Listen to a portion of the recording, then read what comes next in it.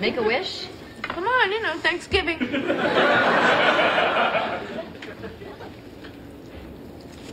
Oh, you got the bigger half. What'd you wish for? The bigger half. All right, I'd like to propose a toast. Little toast here. Ding, ding, ding.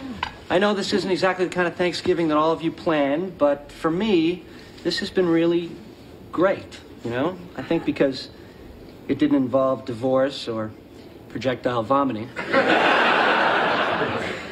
Anyway, I was just thinking, I mean, if you'd gone to Vail, or if you guys had been with your family, or if you didn't have syphilis and stuff,